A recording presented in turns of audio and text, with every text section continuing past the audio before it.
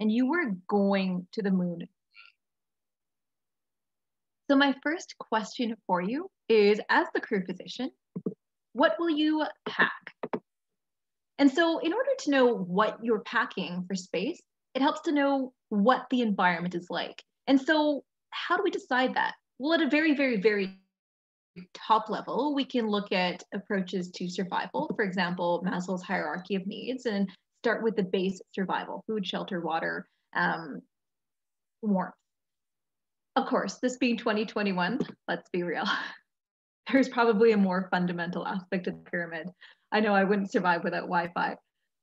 But more seriously, let's talk about the threats of the spaceflight environment. This is just a laundry list of every possible hazard that you can face in the spaceflight environment. Everything from increased radiation, which we'll talk about more in depth a few slides from now, to acceleration, deceleration loads associated with launch.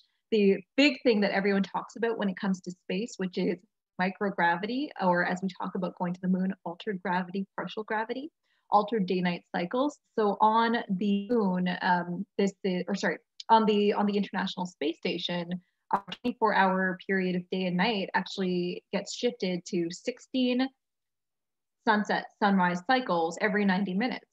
So that is a 24-hour period. You're actually going through a sunrise sunset cycle every 90 minutes. Confined spaces, so this is where that crew dynamics and being a good teammate and engaging in good expeditionary behavior really becomes important, because no one wants to become that guy or gal that's voted off the space station. There's a risk of decompression sickness when we go on EVA, so that's why astronauts perform pre-breath protocols, cycle ergometry before they go out on the spacewalk. You're resource limited, you're remote, we'll talk about that. There's the challenges of the vacuum of space. And then there's just the risk of everything else that you would encounter in daily life on Earth, from lumps and bumps and abrasions to, you also want to rely on your life support system to provide you with that clean atmosphere, to scrub the atmosphere of any volatile compounds that may come from off-gassing. So this is just a very brief overview. So let's talk a little bit more about some of these challenges.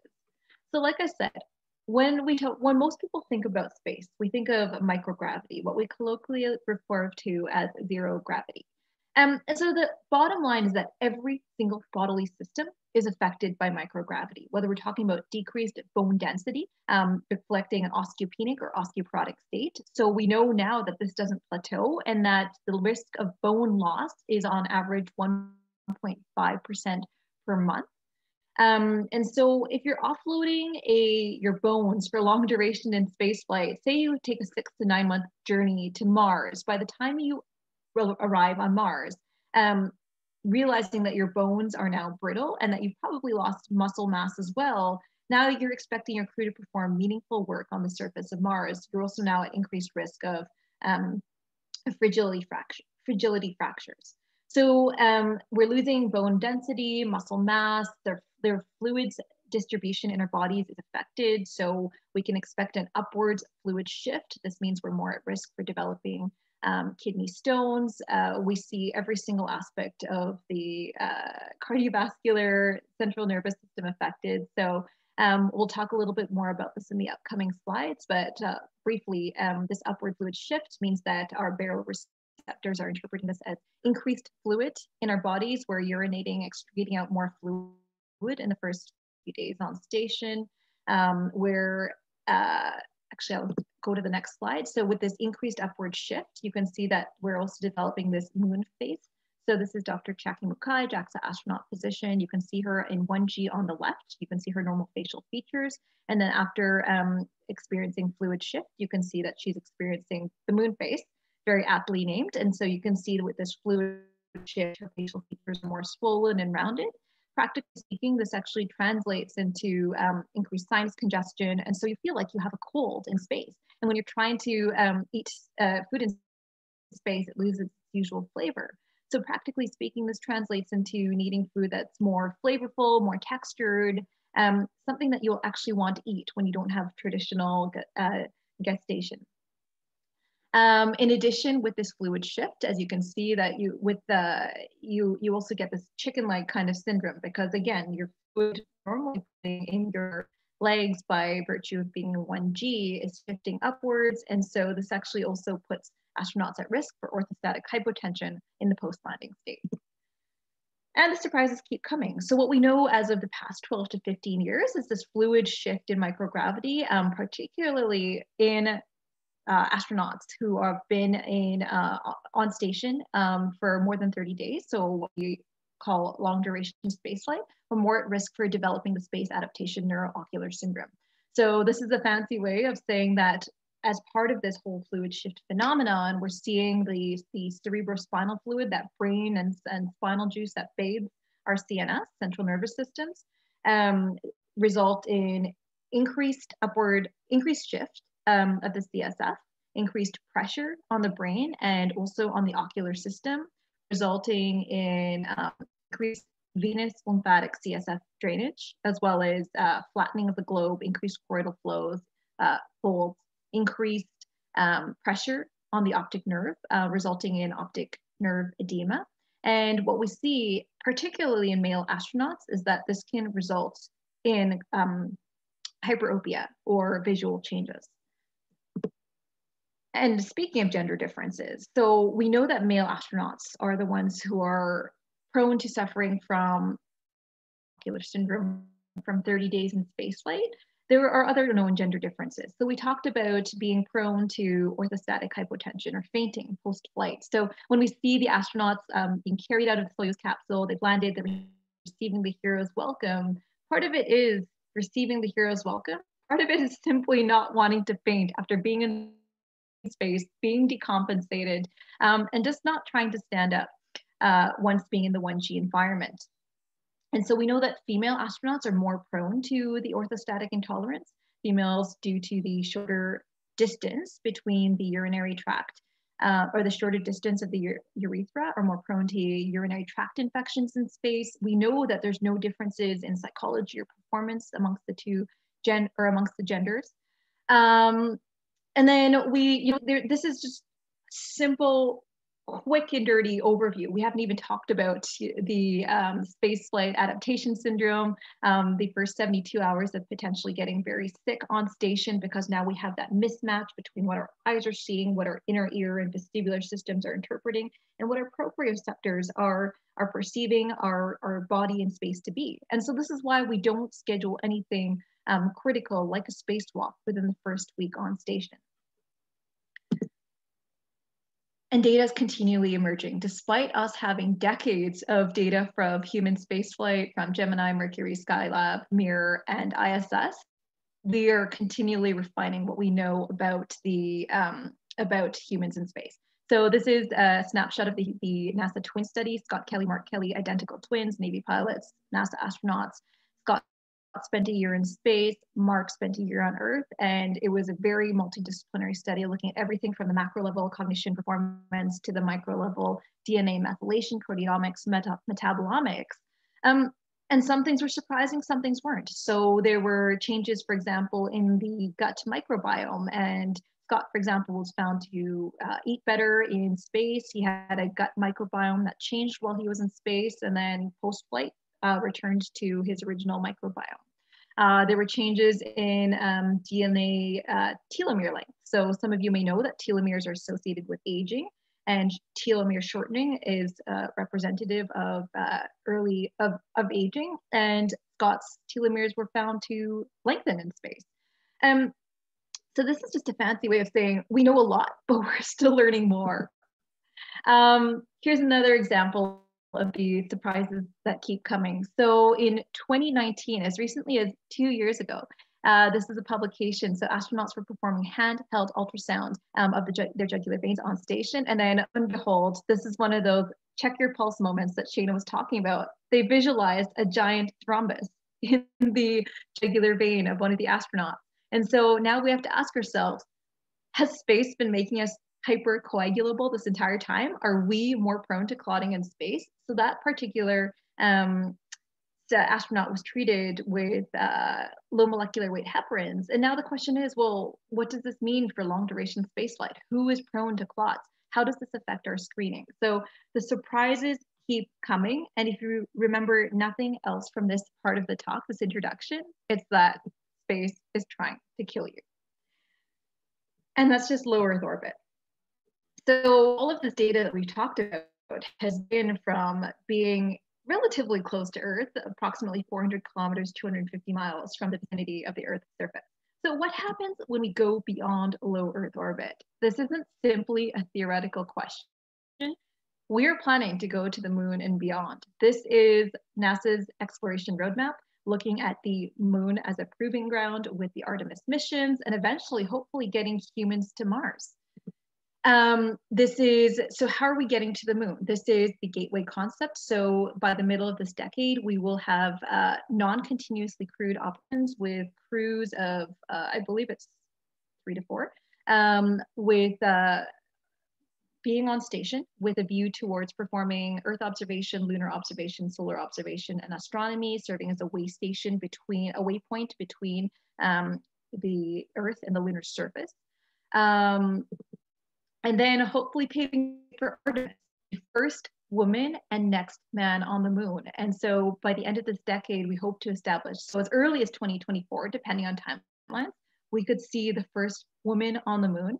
And then by the end of this decade could perform or could establish permanent surface operations on the moon for exploration, science, mining, and more.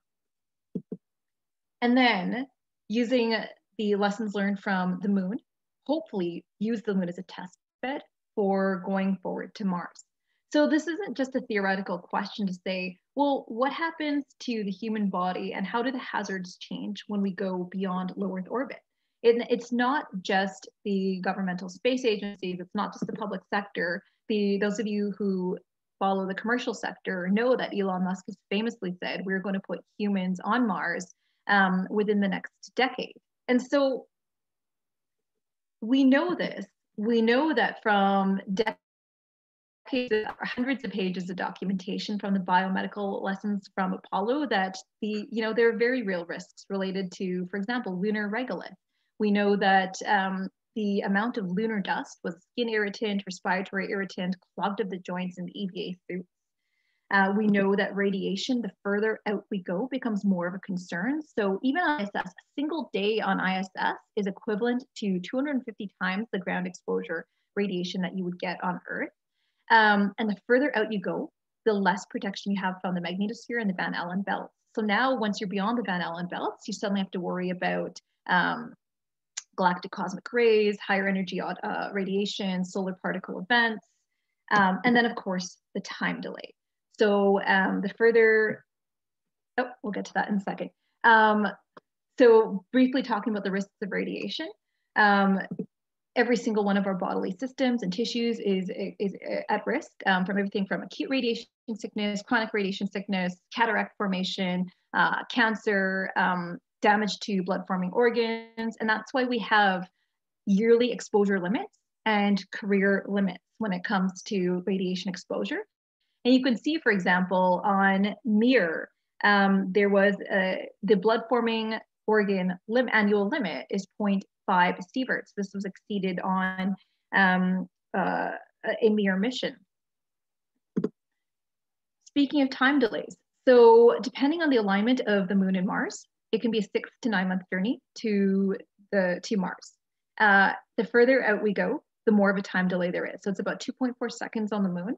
And depending on the alignment of the Earth and Mars, it can be a 6 to 46 minute time delay. So now imagine that you're running a code on Mars. It is your crew physician that is coded and you suddenly need instruction. Do you have time to wait 46 minutes for instruction on how to perform compressions? Probably not. So to summarize, when we talk about the challenges of exploration class missions, we can refer to them as the big 5.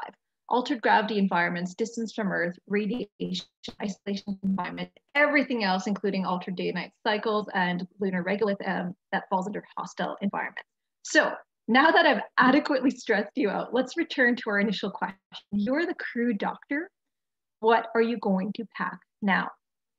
So we've established the habits. Let's talk about the constraints of the environment as well as the tools we have at our disposal. So I know some of you in the audience may be engineers, so this should be a familiar sight to you. This is a risk matrix. And so when we look at the NASA risk matrix in the context of risk mitigation, we look at how likely something's to happen versus how severe it is if it does happen.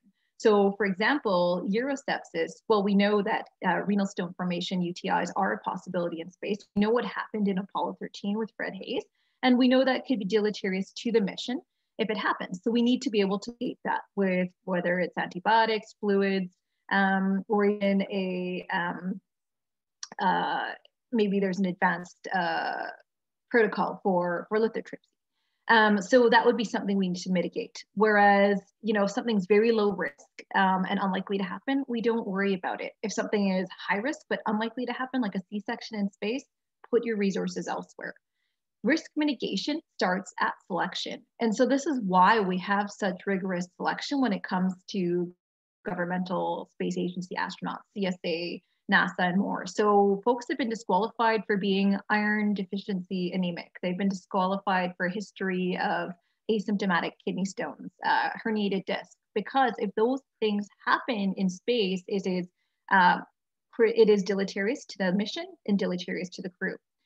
This also applies and extends to not just medical and physiological factors, but psychological factors. So NASA applicants famously have to take a 600 question psychological battery, trying to screen out those subtle personality traits, personality disorders that would impact crew dynamics in a negative way, because you don't want to send a sociopath to space, ideally not. Risk mitigation continues with monitoring countermeasures. Those who are well versed in countermeasures on ISS know that, for example, to mitigate the bone loss and bone density loss and muscle atrophy that we talked about, astronauts have to perform 1.5 to 2 hours of resistive exercise as well as aerobic activity on station 6 days a week. We talked a little bit about nutrition earlier, so it's not just that the fluid has to be flavorful and textured, it has to also be lightweight, have a long shelf life, it has to be nutritious and have good bang for its calories. And it also has to be packaged differently. Oranges are a luxury on the ISS because they don't have that long shelf life, because they are dense, they are expensive, they are heavy. So those would be something that you would send up for Thanksgiving as a special treat. Quarantine is something we all now know because of COVID, but NASA was doing it before it was cool. So before flight, astronauts have to quarantine for a period of weeks because we don't want to bring infection up to station. And then finally, there's the preventative, but there's also dealing with risks as they happen on station. So that comes with crew medical officer training, 40 hours for the CMO, as well as having an onboard medical kit, medications, procedures. And how do we decide what to pack? Well, that's based on previous data of what's happened in human spaceflight, what's most likely to happen, and what can be dealt with on station versus what cannot be. So other tools that we have at our disposal. So how do we refine that further? So this is the NASA integrated medical model, and basically it takes data from previous space flights. And so what we can do is we can say, here's the crew profile, the crew is, here's how long the mission profile will be. Here's the data we have of incidents of different medical pathologies from previous spaceflight. Here is the medical kit contents that we've had from previous medical kits. And then we extrapolate that to acceptable levels of risk of loss of mission and loss of crew life.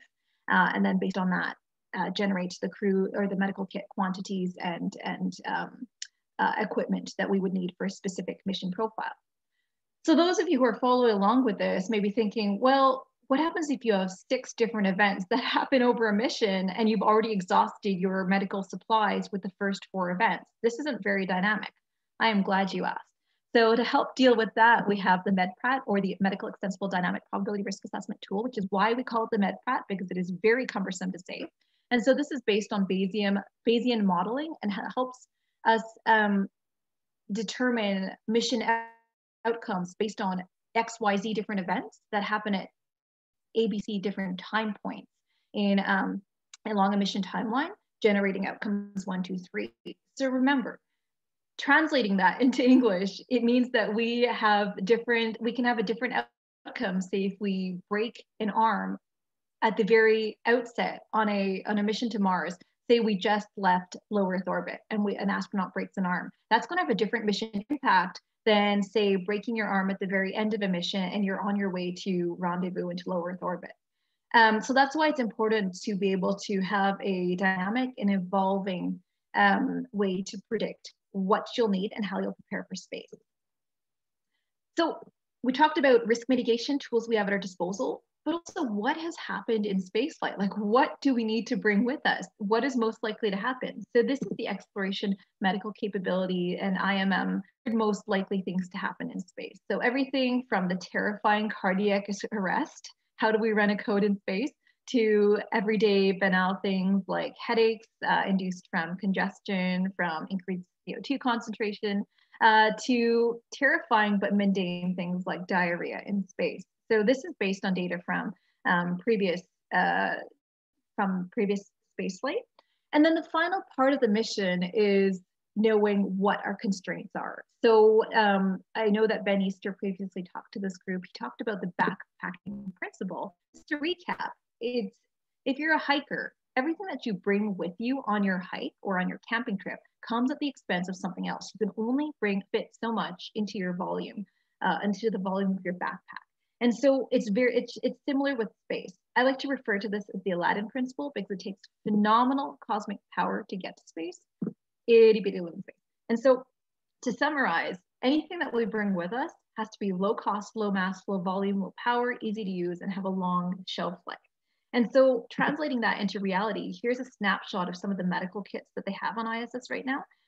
So notice that they're very compartmentalized, very efficiently packed, and that they're also easy to find. So procedural kits will be together, medication kits will be together.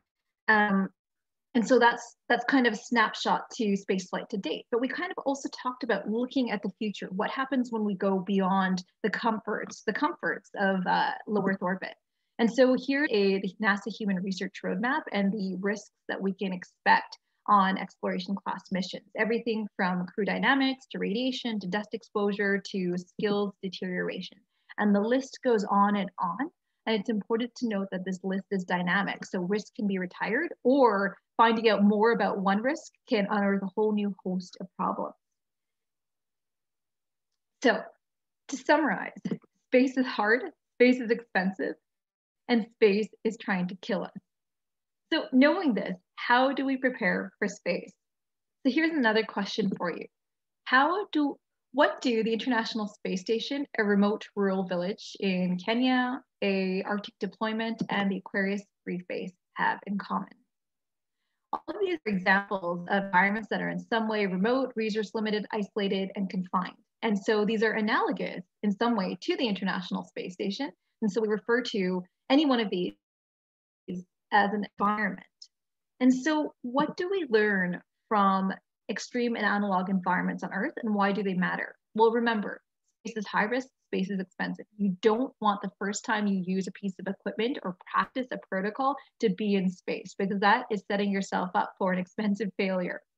So I'm going to share with you some of my work from and lessons learned from various analog environments based on some of the work I've done. So let's start with micro and partial gravity. So with POSSUM, so this is the citizen scientist astronautics not-for-profit that I do work with and direct the Space Medicine group for. So over 6 campaigns, we have run parabolic flight campaigns to test the capabilities of an IVA or intravehicular activity suit. And so the whole premise is to increase the TRL or technology readiness level of this IVA suit through a subsequent or increasingly nuanced tests. So for example, the first year, we simply put a test suit in the subject or a test subject in the suit and made sure there was nothing, and they experienced no deleterious effects and the comfort level and range of motion of the suit.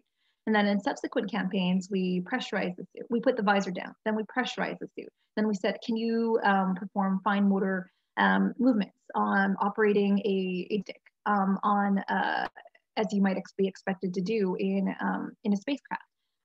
So I can certainly keep on telling you about what the microgravity environment is like, but here's a quick video. I'm just going to unshare and then share because I don't think I shared the volume on this, so one sec. Again. Share again.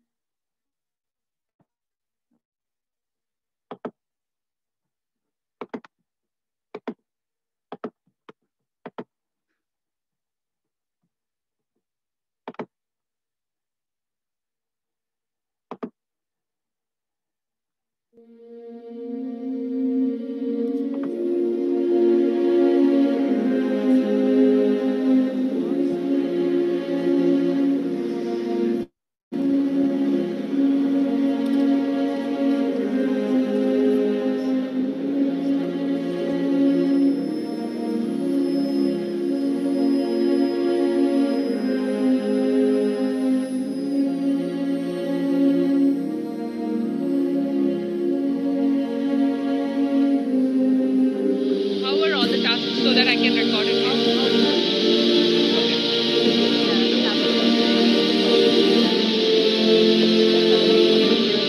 No rain in the background? No rain in the background. Umbrella?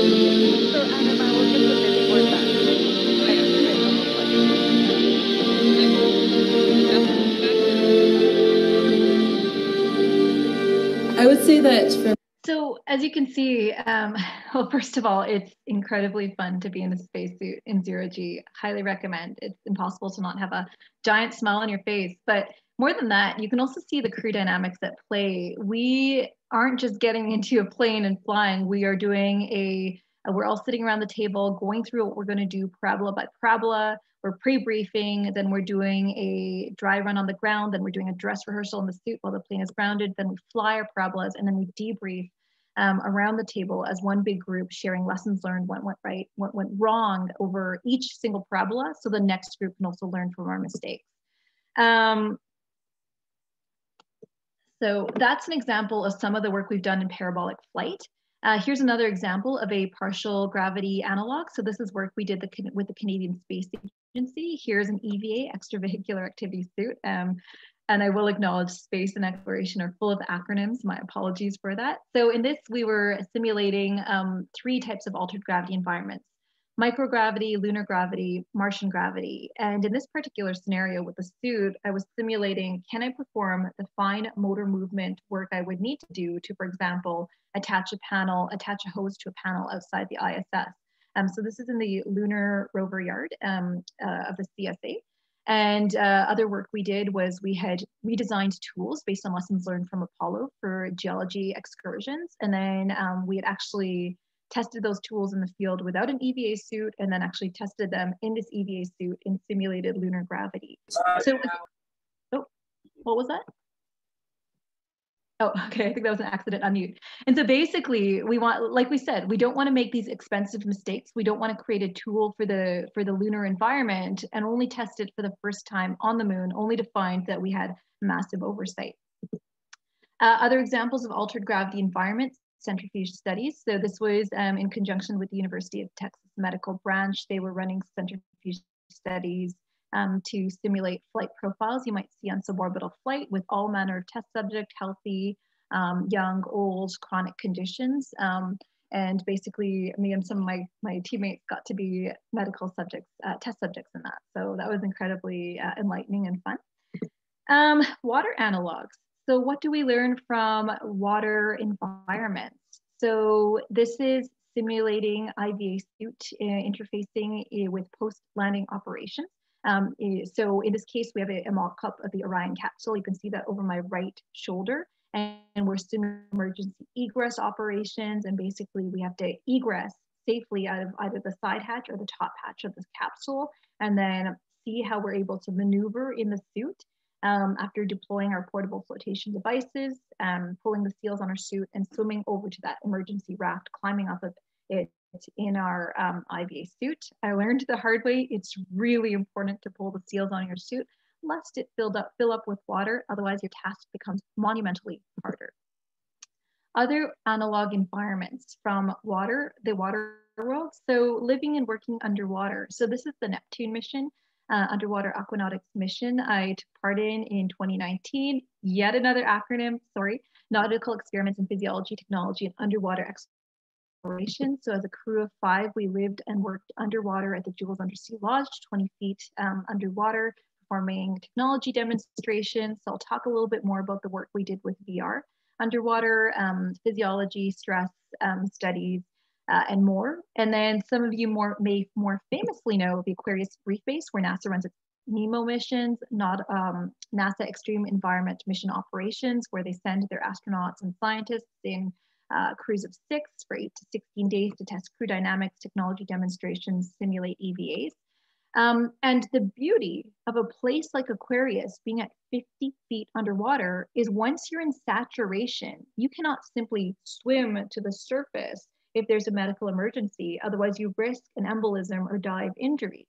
To safely come out of saturation, you have to decompress for 15 hours and 47 minutes. So by comparison, if you had to hit the evacuation button on the ISS, the minimum time in which you could be at definitive medical care in Kazakhstan is 3.5 hours. So you could actually get to definitive medical care quicker from the ISS than you can from Aquarius. So coming to another type of analog environment, we talk about isolated and confined environments. I know there's many veterans of analogs here on the panel today. And so the Mars Desert Research Station is amongst many out there. There's high seas, Lunaris, and basically this is an excellent test of crew operations, crew dynamics, because you are living and working as if you were on Mars, real life on fake Mars with your crew. You really want to be, crew and mission oriented. When you suit up, when you go outside, you have to suit up because otherwise the Martian environment would kill you. To these amazing sprawling vistas.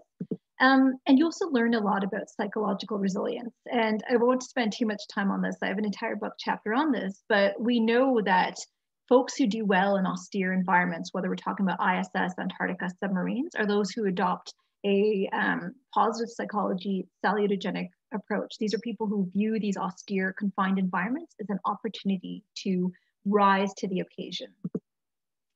So operational environments, we don't have to necessarily actively simulate a specific aspect of the spaceflight environment. Just being in an environment, like an aviation or research environment, when things are changing on the dime, really gives you that situational awareness, as well as builds your skills with crew resource management, crew dynamics. So here is a snapshot from our 2017 campaign in high level. So we were testing a new tomography instrument. You can see that over my right shoulder to further delineate the 3-dimensional structure of noctilucent clouds, a type of cloud thought to be related to climate change. We're flying in an unpressurized aircraft, 19,000 feet. So really we're trying to make sure the tomography instrument is pointed where we need it to, it's calibrated, that our O2, that our oxygen is hooked up adequately, we're not showing signs of slow onset decompression, and that we're both maintaining the safety as well as the science of our mission.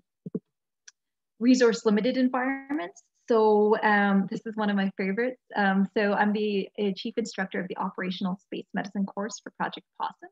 And basically we challenge our participants who mostly come from a non-medical background. We have software engineers, pilots, military veterans, and we challenge them to become a wilderness space medical MacGyver.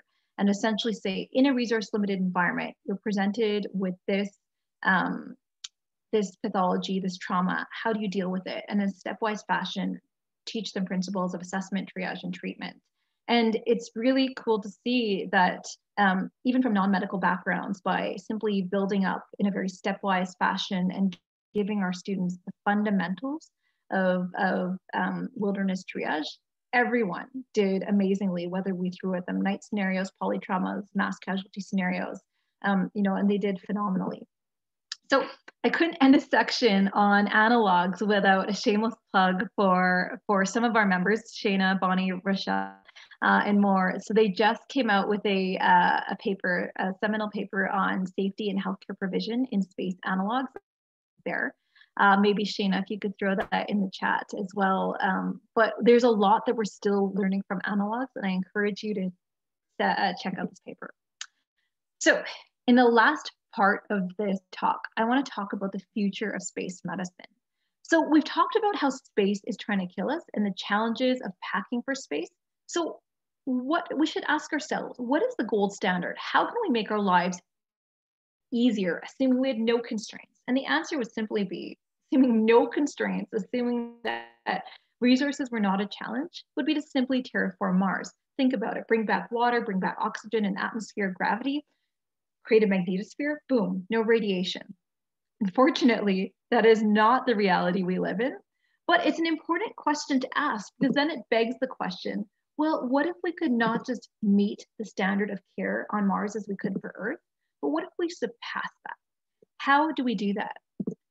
We look to science fiction, we look to the future, and we look at how we could turn that into reality today. Maybe we could hack the system of skip the risks of muscle and bone mass deterioration on a 9-month journey to Mars by teleporting. Maybe we could skip that risk of the spaceflight environment by creating an artificial rotating gravity system like we see in Space Odyssey 2001 or The Martian. Maybe we overcome that decompensation by providing exoskeletons so the crew can still perform meaningful work.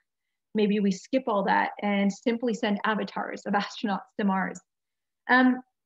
Maybe we deal with the skills deterioration aspect as well as the mass, volume, power constraints by simply creating a matrix where we could upload skills to our brains.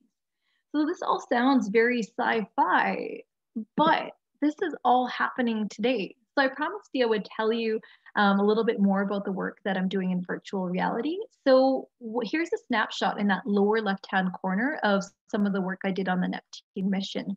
So I'm donning the VR headset, and actually what I'm doing is I'm meeting the head of radiology in Saskatoon, Canada, to review the complex comminuted scapular fracture of a simulated trauma patient in a virtual reality radiology room, and we're reviewing the imaging together. And so that's an example of how we can use a technology that respects mass, volume, power constraints to overcome some of our challenges of spaceflight, while also providing expert medical care.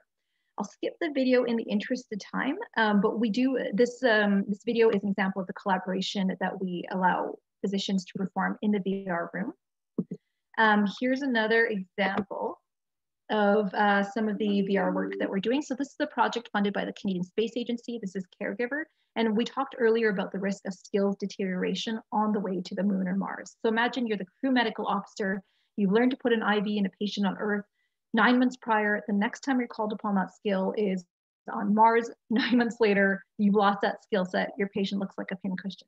What if you could practice your medical procedures in VR en route to Mars so you didn't lose that skill set? And that's what we're doing with Caregiver. So we're giving astronauts a way to practice their procedures, their lines, their intubation, without having to bring all of it with you. So we actually managed to test this not just underwater, but in 0G. So here's my crewmate, Heidi. Here is Heidi on video. Look at me and wave. Amazing. And that's just one example of how we're bringing science fiction into reality today. Here's a paper from the MIT Review called Engineering Perfect Astronaut. And it may seem a little bit Gattaca, but they talk about, well, isn't it unethical to not genetically engineer an astronaut, knowing that you're sending them into a high-risk environment, high radiation, altered gravity, where they're at risk of deteriorating physiologically if you don't mitigate those risks? And so this isn't a sci-fi concept anymore. Here's data from the Mighty Mouse experiment that came back from ISS last September. And basically they sent up genetically engineered mighty mice, this jacked up little mouse you see on the left with increased bone mass and muscle mass. And then they introduced a muscle blockade in the ACVR2 receptor. And what they found is in the flown mice who were genetically engineered, they experienced less bone density loss. And in some cases, increased bone muscle mass.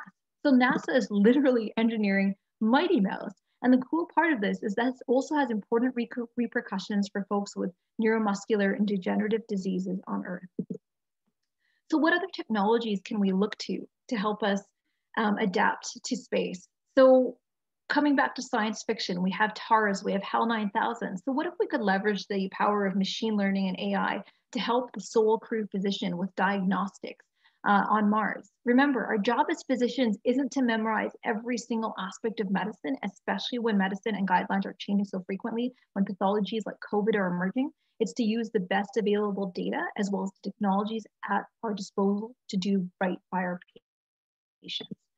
What other technologies are out there? 3D printing, additive manufacturing. Remember, if we're resource limited, why not just bring the core components we need to print critical tools or even tissues with us and then print it in space? I talked earlier about the sci-fi aspect of creating an artificial gravity rotating space station. Well, that's what we're doing with orbital assembly. We're building uncrewed and eventually crewed rotating artificial gravity platforms to help mitigate those deleterious effects of long-term exposure to microgravity.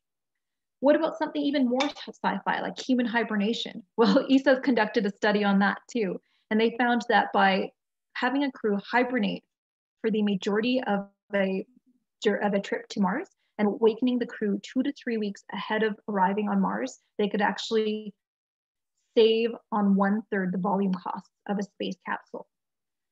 What if we just hacked the system and just made the trip shorter altogether? Well, we may not have teleportation, but here's a proposal for the Vasimir plasma engine to get from Earth to Mars in not just 6 months or 9 months, but in 39 days.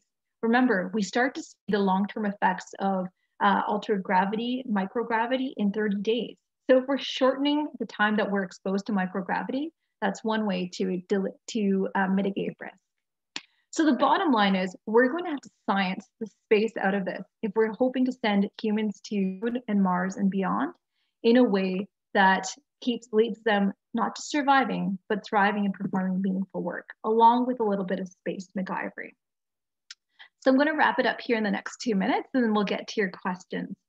So here are the questions when we talk about looking at the future that keep me up at night. So we still have to delineate the gravity prescription. And so what we mean by this is how much gravity is enough, at what frequency, and for what duration to mitigate all of these deleterious effects that we talked about.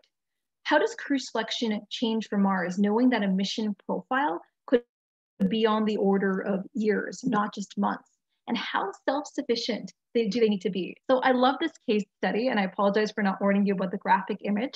This is Leonid Rogozov. He was a Soviet physician at an Antarctic base in 1961, tried to ignore his right lower quadrant pain for days, tried treating with antibiotics, and then finally came to the sad conclusion that, hey, I have appendicitis and I'm the only doctor on station. And so here's him performing his own auto appendectomy. And so then that begs the question, should we send crews to Mars telling them, hey, you may have to take out your own appendix, or should we prophylactically remove their appendices before they ever go far away from an OR? And so here's a paper from 2012 by a lot of famous names in the field, some former NASA flight surgeons, former astronauts, discussing the risks and benefits of prophylactic surgery.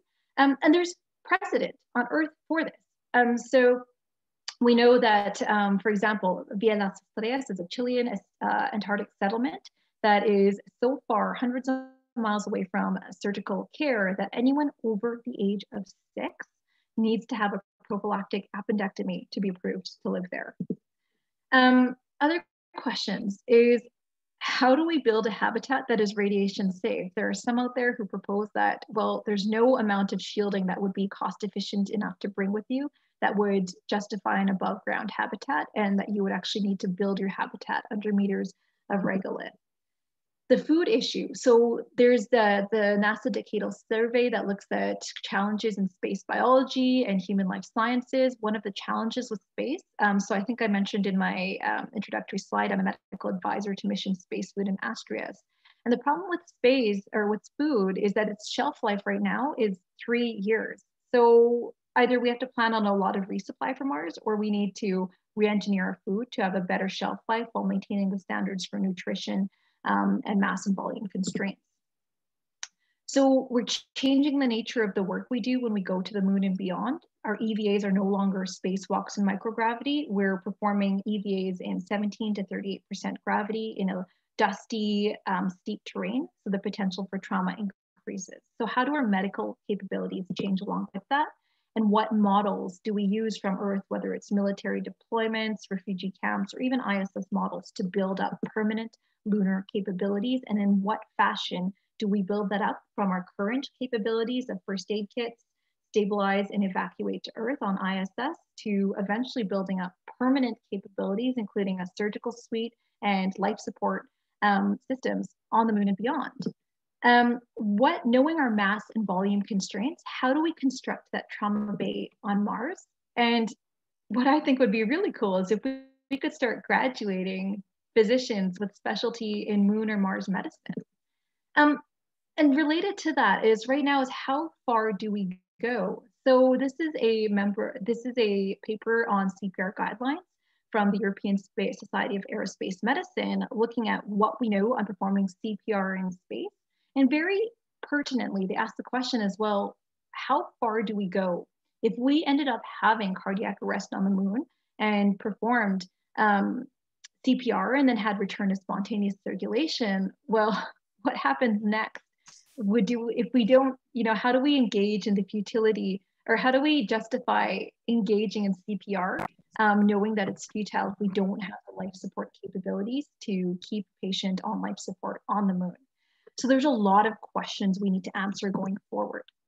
And of course, in the era of COVID-19, we couldn't get away without asking, how would we handle the first moondemic? So knowing that gravity is 1/6 of what it is on the moon versus Earth, does social distancing suddenly extend to 36 feet on the moon? We also have to talk about the space birds and the space bees. So if Elon Musk is serious about creating not just sending humans to Mars, but creating permanent off-world settlements, well, that implies procreation off-world. And so we have a lot of conflicting data from wasps, jellyfish, zebrafish, mice, rats, and more. We don't know how that translates to humans. And at best, the data is conflicting. So we need a lot more data in an ethical fashion before we can seriously talk about creating permanent off-world human settlements. And then coming back to that initial question that I asked is maintaining the standard of care on Mars, but also surpassing that. So does that mean that we have to create an analogous body to the World Health Organization, like a galactic health organization? And how do we govern that, knowing the distances involved? And then one of my favorite questions is, once we reach to Mars, where do we go to next? So in the last 30 seconds here, let's bring it back to Earth. This is an incredible time in spaceflight. We are democratizing access to space. We see the rise of announcements like the Inspiration 4 mission. Axiom has partnered with Discovery Channel to send a crew of civilian astronauts to space. We see the rise of the Dear Moon mission. The European Space Agency has just announced the call for para-astronauts. Stephen Hawking famously flew microgravity in 2009. This is a literature review we performed on, or we completed on medical guidelines for commercial space flight. And so space democratization is happening, and we have a few more questions about the medical implications along with that. So the final question I want to ask is, how do we bring these benefits of all these challenges back to Earth? We talked about resource, remote, isolated, confined, resource-limited environment. And it's not just space, it's rural medicine. As someone who practices 80% rural ER, I can tell you there are very real challenges of not being a tertiary care center. So how do we bring these technologies, whether it's handheld ultrasound, ISS, iodine resin filters, solar-powered refrigerators, back to resource-limited communities on Earth? And these are all examples of life spin-offs that have come back to Earth to bring that benefit to Earth. So this is my very long-winded way of saying is that there are a lot of challenges that we need to solve when it comes to medicine in austere environments, in space, as well as on Earth. And there is no shortage of questions to ask. And so if you're interested, this is your time to be part of spaceflight. And it starts with you, and it starts with a single step. So thank you very much for your attention. And I'm really excited to get to your questions. And then finally, I've also included a list of resources that have helped me through my career. So I'll make sure that I send that out to you because I know that a lot of you will be interested in seeing these resources. So over to you for questions.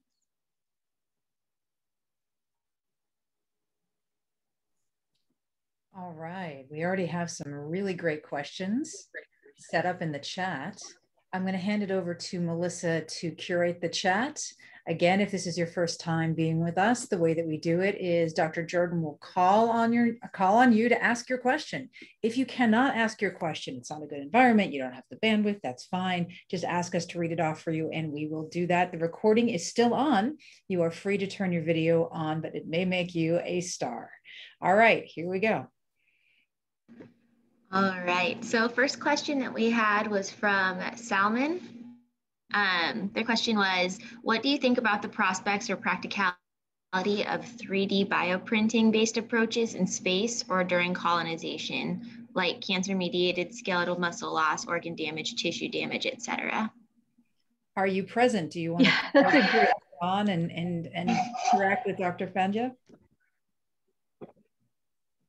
Salman had said that they had a bad connection, so they asked that I read the question for them.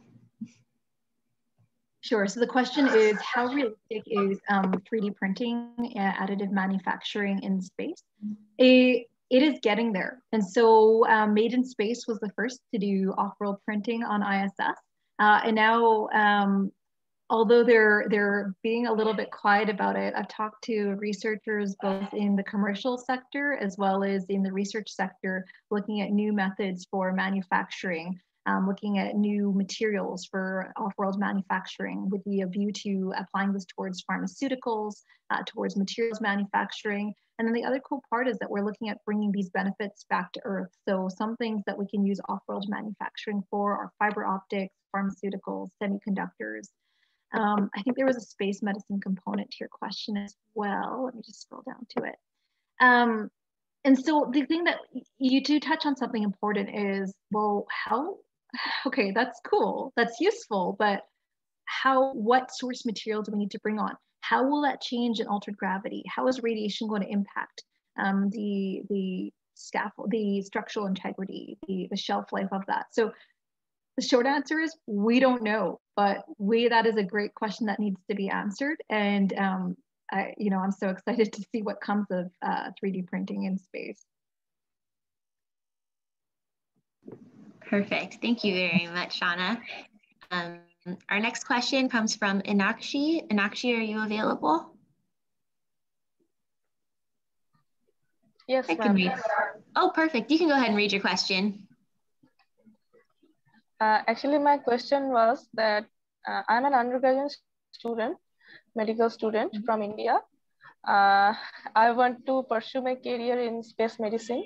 And from my early childhood, I've been dreaming about being an astronaut.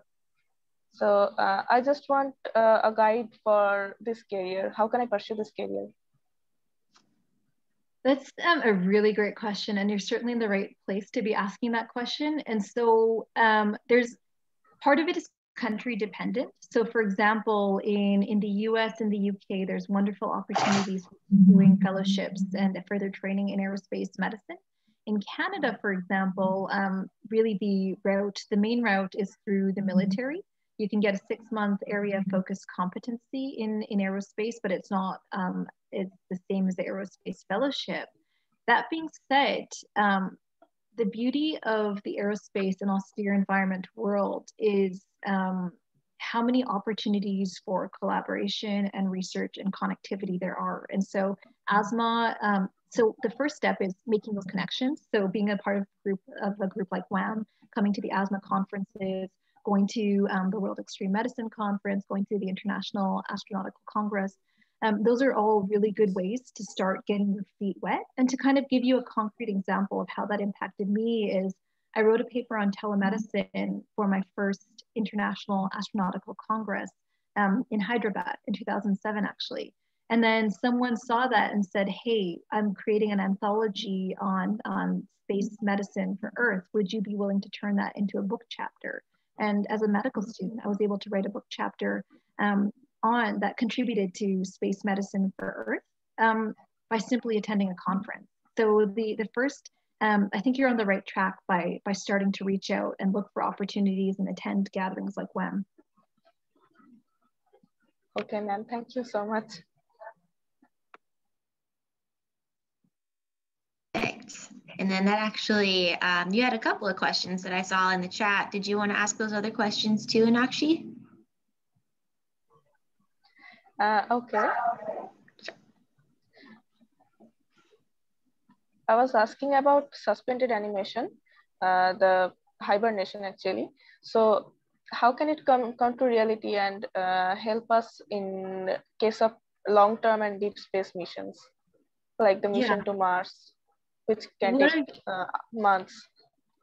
What a great question. And so, like I said in the talk, like if you think it's science fiction, odds are someone is working on it today. So there have been companies and research institutes who are seriously looking at translating hibernation models in hibernating species to non-hibernating species. So the challenge right now is humans don't hibernate. As much as we would love to in the -40 Canadian winter, we don't get to do that. We still have to get up and go out to work. But for example, the Alaska Institute of Biology, what they've done is they've developed a model looking at the ground squirrel, which does hibernate, and in doing so decreases its metabolism by 99%. And they said, well, how can we do that in a non-hibernating species like a rat? And they've actually gotten the rat to hibernate, but there's a challenge in that it also makes the rat more prone to gut perforation, sepsis, death, which not acceptable, not ideal for humans to Mars. And so there is potential. So the benefits would be less, less resource utilization, less mass loss, volume needs, less supplies, transit time, less chance for crew interdynamics and conflict. But the challenge is we need to be able to safely replicate that model, and people are working on that. So who knows? It may be a part of long duration spaceflight in the future. But it blows my mind that it's being worked on in this day and age. And my another question was that how the long-term missions can affect the psychology of an astronaut. Yeah, so that's a good question. I think in my experience, if you ask a dozen spaceflight experts, you get a dozen different answers. And so I've heard everything from, well, it's not going to change the selection process that much because we already select for crew-oriented, mission-oriented astronauts who have good interpersonal dynamics. And this is just an extended version of that. But on the flip side is everyone is human at the end of the day. Everyone has their limits. And so when you are taking them away from their creature comforts, whether it's their family, their dog, their Starbucks, for 5 years, what is their limit? And, when does something become, that was tolerable on Earth, whether it's the way your crewmate coughs or snores or breathes, when does that become intolerable? So in my estimation, I would say that we would be prudent to look at those models again and say, how does this need to change and be optimized for success if you're looking at a 3 to 5 year mission profile? And how would it feel like in long-term space missions? How did it feel to be alone in the vast universe on the way to Mars? How did it feel to be alone on this whole journey? That's an interesting question. So Michael Collins, when he was the pilot of on the Apollo 11 mission, he's been erroneously called the loneliest man in the universe because it was just him. His crewmates were on the moon, and everyone else was back on Earth. He admitted that he was physically lonely, but he didn't feel the despair of that loneliness. And so the question is, well, that was a short period of time compared to what you're talking about for Mars. So how do you address what contributes to loneliness? For example, being away from those relationships you have on Earth. How do you mitigate that, whether it's through human hibernation or bringing immersive technologies like VR and augmented reality to bring back some of those creature comforts? So there's a lot of questions to be answered about the limits of human loneliness, but it's critical to be addressing them now because we don't want to be surprised by that on Mars. Yes. Thank you so much, ma'am. All right, and then we have a question from Victoria Tucci. Are you available, Victoria? Yes, I am. Thank you so much. And thank you, Dr. Pandya, for the amazing talk. I learned so much. I was just wondering, when prescribing medication like antibiotics, for example, in space, is there a dosing difference to account for the difference in glomerular filtration rate in microgravity? That's a great question. From everything that I've seen, that we just use standard dosing, but we need to know, well, what is the shelf life of Keflex or Cipro on station? How is that affected by altered gravity? How is that affected by radiation? And if there are shelf life limits, can we print that in situ? And then also, if you're manufacturing off-world, is that advantageous because we have advantages when it comes to crystal formation, or is it just going to change the molecular structure altogether? So those are the limits of my knowledge. If someone else knows more about pharmaceuticals, please feel free to chime in. But my understanding is there's questions that we need to answer about longer duration shelf life. Thank you so much. Yeah, there is a study done on actually uptake, metabolism, and kinematics of acetaminophen, ground versus space. So they gave astronauts Tylenol or paracetamol, for those of you who are not in the US, and then tested the blood level concentrations after the oral dose on the ground, sent them up and did it again in space. The blood level concentrations did not reach the concentrations that they reached on the ground. Okay, why? Interesting question. Might have to do with liver metabolism. So, APAP, acetaminophen, is metabolized by the liver in several passes through cytochrome P450. Is cytochrome P450 less efficient? Was there less absorption through the mouth? Exactly what was going on there. But we actually are assuming that there is not only a difference in shelf life, but a difference in metabolic processing, at least of drugs that go through the cytochrome P450 system. Kidney glomerular filtration rate might also come into it for those that are kidney and renal excreted, eliminated. So great question. And the answer is the jury is out, but there are definitely some differences. Wow, that's so interesting. Thank you so much. And I just had one more quick question. I'm just wondering, I'm based in Canada. Do you know if in order to pursue space medicine or to become a flight surgeon, would I have to do a medical residency in another specialty first and then pursue space medicine after that? Yeah, that's a great question. So this is actually kind of the beauty of having aerospace be restricted to military in Canada, is that if you can show that you're operationally good, competent, make tough decisions, you actually do have a path to being a flight surgeon without pursuing aerospace. So for example, Rob Riddell, one of the CSA flight surgeons, has a fascinating background. He's an ER doc, but before that he was a medic with Special Forces JTF2, which is an extremely relevant operational background. So that's, there's many paths to aerospace in Canada. I have not pursued any formal aerospace training. It's just that I love the research, I love the field. And so there's ways to contribute to the research through austere environment research and operations.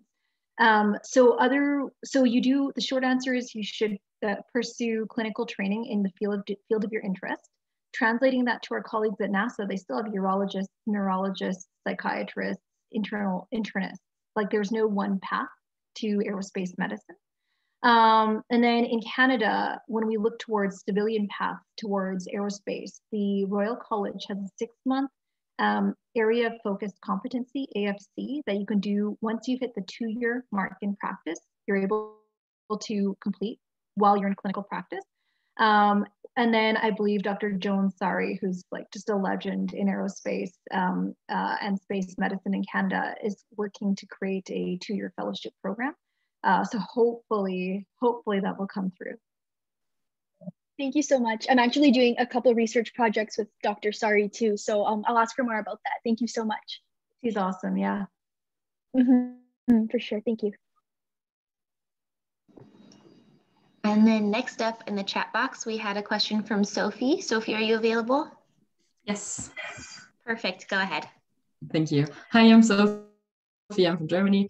Thank you for this super nice talk. I thought it was really well-rounded, and I've never seen anyone put so many different topics in 1 hour and still make it so interesting. So this is awesome. Thank you. I was wondering if you could talk a little bit about, this is not like space, but about you, your master's at ISU, and whether that would help a doctor aspiring to work in space medicine at all in a career, and also about Project Possum. I'm new to this. I don't know much. So how did you get there and what did you do with them? Thank you. Yeah, that's a great question, and thanks for bringing it up, because I only realized when one of the WAM members I saw in their bio was an ISU grad, and I thought, oh my gosh, I didn't even mention that. But that really was where I got my start, because once I finished my degree in neuroscience, I thought, well, you know, what if I don't get into medicine? What's something I'm also passionate about that I want to apply to? And this was kind of like that fork in the road. Somewhere in a parallel universe, there's a Shawna who took a different decision, but I was lucky enough to get into both med school as well as the master's program at ISU, and then realized that I didn't want to give up that space dream and dream of a space career. And for me, that's exactly where I got my start, because the master's is a very interdisciplinary broad level program. It's meant for engineers, it's meant for policymakers. There's, you know, lectures on space policy, engineering, astrobiology, space medicine. And then with the master's program, keep in mind that this data is from 2007, but some of it's still relevant, is you get to do a 3-month internship in a field of your choice. And so it was suggested to me to look into the Crew Medical Support Office at the European Astronaut Center. So I'm not sure where in Germany you are, but this is just outside Cologne. This is in Cologne, so I know. Yeah, and so it was just such an amazing environment. It was so, like, I got to work alongside the flight surgeons and biomedical engineers and create a quick reference guide for the hazards to the autonomous transfer vehicle, which is a brand new vehicle at that time, and contribute meaningfully to operational space medicine. So that was one way in which I realized that, hey, this can actually be part of your career. And then everything that stemmed from that paper that I wrote on telemedicine, papers I worked with the team project, those all stemmed from my experience at ISU. Then I went to IAC, that's where the book chapter came from. And then that summary of experiences also built up the space resume to actually be qualified enough to complete the Aerospace Medicine elective and NASA's Johnson Space Center. So my personal experience was like ISU was the start. You know, the friendships, the networks, the opportunities were incredible. So yeah, I'm all for ISU. And then the second part of that question is Project Possum. So yeah, sorry, I didn't explain what it was, but so it's a citizen scientist bioastronautics not-for-profit. The initial mandate started with taking citizen scientists up in suborbital craft to study noctilucent clouds in the upper mesosphere, which are thought to be related to climate change. Well, so this was in 2015 before there were really any suborbital flight opportunities. And really, right now, suborbital flight is emerging, but there are no citizen scientist opportunities. But despite that, we've seen tremendous opportunities in IVA, EVA spacesuit testing. The people who come to Possum are just so incredibly qualified. You know, they've been top 120, top 60 in the CSA NASA selections. So they're experts in expedition, citizen science, planetary geology. And so now we cover everything from operational space medicine, which is a course I teach, to life sciences and life support systems, to orbital mechanics. So to apply for Possum, you have to do the ground school. We request that folks have a degree in a STEM field, scuba diving license, and then a pilot's license is nice to have, but not need to have. If you don't have that background in the STEM field, you can still complete ground school through the Possum Academy. And then that opens you up to all of the other courses, whether it's the parabolic flight campaigns, the EVA suit testing, and that's kind of the broad overview. I can throw the link into the chat. Our operations have been on hold because of COVID, so we've been doing the just online school components like the flight test engineering, orbital mechanics. But I've been involved for almost 6 years now, which is crazy to say, and it's been incredible. Oh, thank you. Were you a participant or a teacher? Oh yeah, sorry. That's I started, so I applied as a to the ground school in 2015. I completed the ground school, and then I just was blown away by my experience and attended every single course they had to offer, whether it was the post-flight water egress operations, the parabolic flight. And then I was asked to put together a course on operational space medicine, which is where I came as an instructor. And then as we built, we became more multinational. So we have students from all across the world. There were more folks with medical backgrounds. We built our space medicine group saying, hey, we have access to all of these incredible analog environments. How do we leverage these to address questions and challenges in spaceflight? So that's where the role as the director of the space medicine group came in. Thank you so much for the elaborate answer.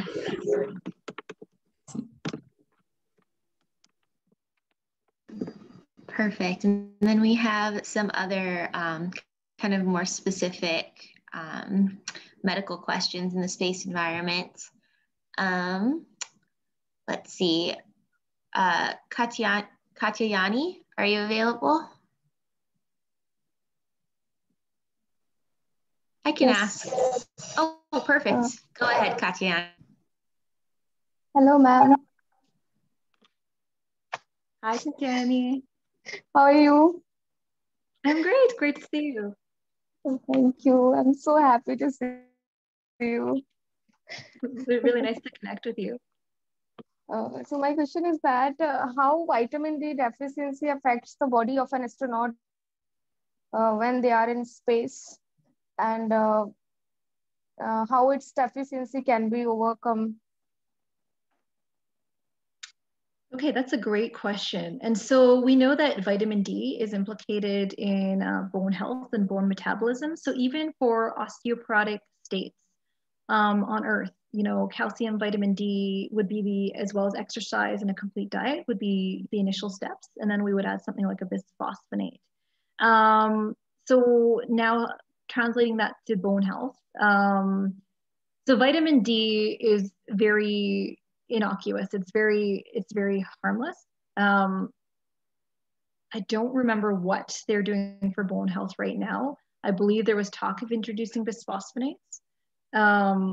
So I don't recall if vitamin D is part of the supplementation for astronauts on station, but I can't see why it wouldn't be. But if anyone can chime in here to comment on vitamin D.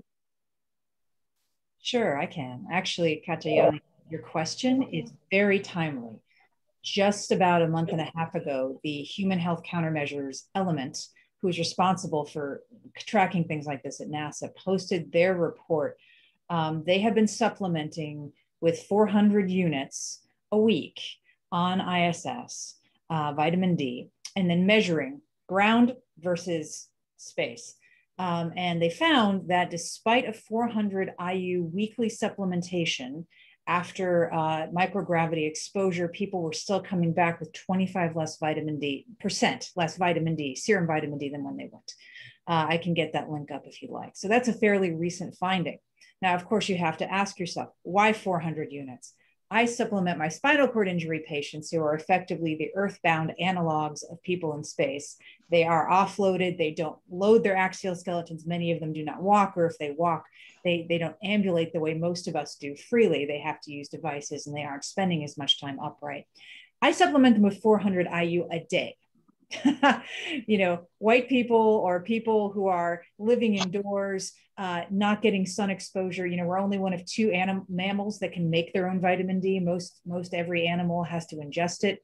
But if you're not getting direct UV exposure, you won't make it anyway, not from your cholesterol. So you have to ingest it. Most of us take 400 units a day on Earth. So that's it. They were using fairly low doses. So we have to bear that in mind.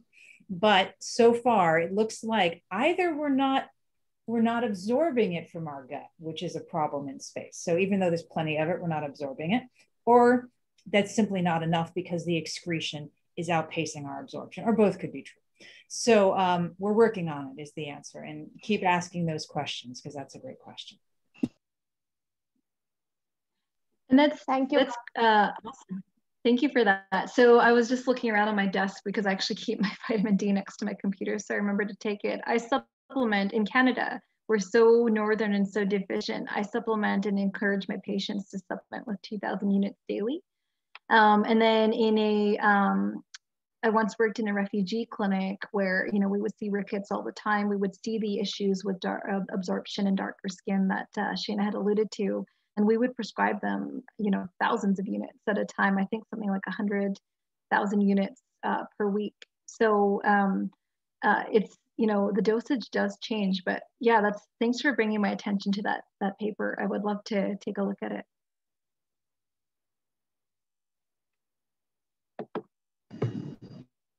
All right, and then I only see one more question in the chat from Smit. Are you available? Yeah, yes, ma'am, I am here. Perfect, you can read your question if you'd like. Yeah, I would like to ask that how can I get into space medicine research career? I mean, I already completed Bachelor's of Science in Pharmacy. So what shall I do next in order to pursue my career in space medicine research? Yeah, that's a great question. And so the beautiful thing about this field is a couple of things. The people who are interested in aerospace and space medicine are the most excited, passionate, brilliant, and welcoming people that you'll meet. And this group is no exception. And then the second part is there's no shortage of questions to answer. And so the beauty of living in a time like this where we're so virtually connected is there's so many groups out there that are conducting good research. So our colleagues at Space Generation Advisory Council, I know Rochelle is the life sciences lead, and there's a few others involved with that. They do amazing research, have research groups, research papers. I'm the life sciences team lead for the Association of Spaceflight Professionals. That's where we published the literature review on medical guidelines for commercial spaceflight. I see there's more than a few ISU alum in the chat. So if you want to pursue a more formal education, some of the team projects focus on life sciences and space medicine. So there's more than a few ways. There's various groups out of ASMA. So in addition to the Women in Aerospace group, there's a Space Medicine Association group. So there's lots of different groups, and figure out which one you like, which one you're comfortable with, what you want to contribute to, because there's many welcoming groups out there. And then students for the exploration and development of space. There's many chapters across the globe. There's Canadian chapters, Indian chapters, UK, US chapters. So I have all of the resources and more that I've alluded to on a link. I can certainly post them in the chat right now for anyone who wants to look at opportunities in space. It may be a bit more CSA, ESA centric, but there's definitely US opportunities in there as well. So give me a second, I'll post that.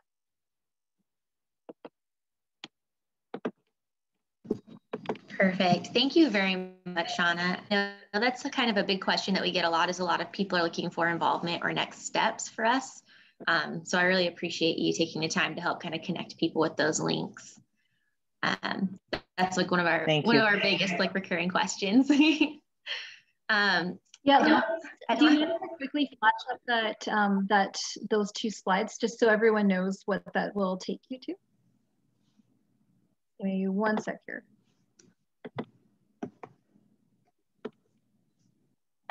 So I briefly flashed this up. So basically anything related to space, whether it's ISU, IAC, the UTMB PASM course, whether you're interested in dive medicine, different societies, wilderness medicine, like these are places where I got my start, where I continue to have links, anything related to austere environment medicine. So I encourage you to look at these links. And then if you want to send me a message, if you feel that there's anything interesting, feel free to share it. I have one more question. If I did a theoretical research by myself on any space medicine topic, a particular topic, and later I want to write that research article and publish it. So do I need to be affiliated with any university or college in order to publish that thing? It helps to work with folks who are established, because then you're not reinventing the wheel. And you may gain a new affiliation. And then just everything in space is so team-based and so collegial.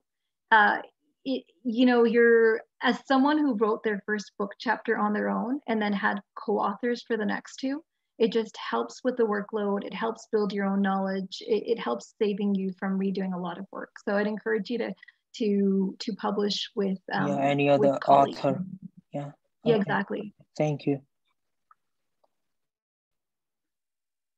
And I'd like to encourage everybody who's able to and wants to apply for the NASA postdoctoral program. You can be a US citizen, a green card holder, someone on a J1 visa, and I put in the link, foreign nationals, asylees, or refugees at the time of application who are pending some of those statuses. So don't let a pending status, if you're an asylum seeker, stop you.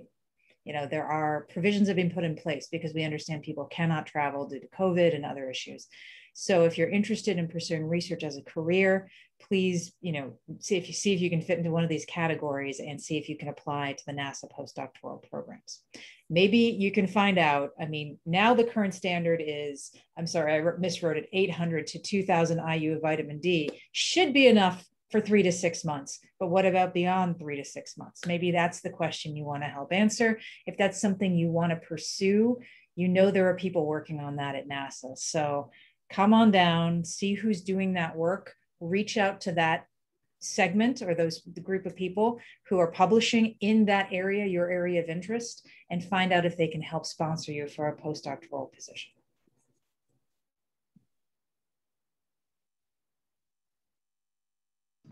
All right, and then I don't see any more questions in the chat, so this will be our kind of last chance for the Q&A. If there's anybody else who has any burning questions you'd like to ask Dr. Pandya while we have her here.